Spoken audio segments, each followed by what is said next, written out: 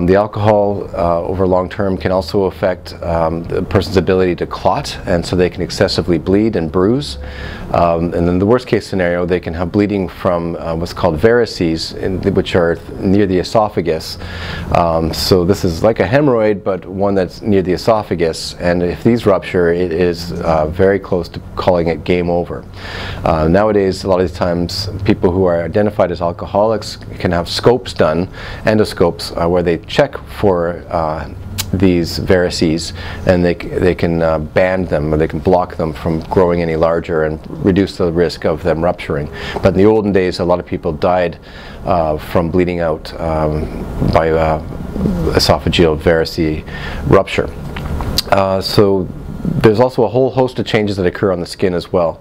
I guess the best way to summarize it, though, is long-term problems are pretty dire and can worsen and can be life-threatening, but it does take a long time for somebody to get to that stage. There's a lot more opportunity before then, a lot of time for a person to get some help.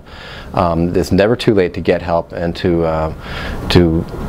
recover from the long-term effects of the alcohol.